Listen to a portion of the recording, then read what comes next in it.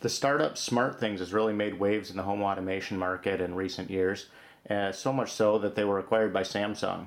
I used to have a Verilight home hub, and now I'm upgrading to this SmartThings, mostly because the compatibility with my Logitech Harmony remote control. It was supposed to support Verilight, but it was going to require a Z-Wave extender of some sort that still isn't available by Logitech. So hey, new SmartThings Hub's coming out, and now branded by Samsung, which has a lot of money and smart people behind that company. So I'm excited to upgrade. It's supported by the Harmony, right out of the Harmony's box. I think I have the Ultimate Home Harmony model. So here it is, new SmartThings Hub. Now branded by Samsung. Beautiful packaging like you can always expect from Samsung. And let's take a look.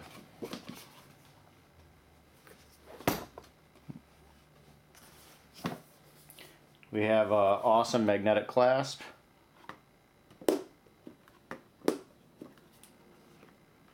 says hello. This looks like something you'd usually get with electronics that have a CD in it, but much to my happiness, CDs aren't included anymore. They say download the latest version of the software from our website. So this is just a quick start guide that explains the parts, which I'll show you here. Here's the new SmartThings Hub 2.0.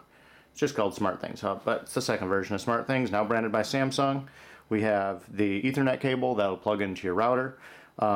New for this version is 2 USB ports.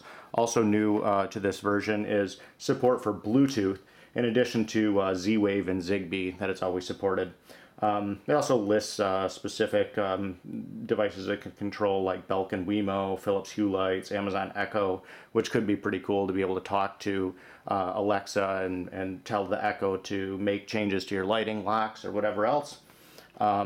We have on the back, we can slide this open, battery backup, and just rip that off there.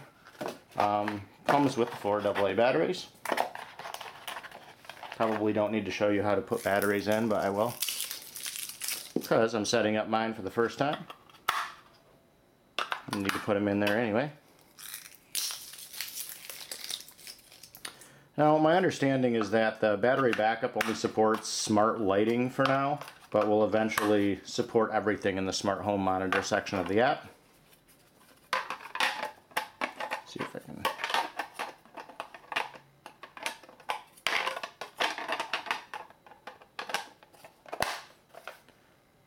There we go. And I think the biggest selling point for this, really, to users who have already had SmartThings, is the fact that it supports local processing. So that means the old SmartThings Hub, every single command you'd send from the app, any triggering events, would have to go to SmartThings servers on the internet, process the command, and send it back to your house to make the change. It didn't take too long, but definitely introducing latency when it's bouncing through routers on the internet. So this supports local processing, which is what I'm used to with the Verilight that I came from.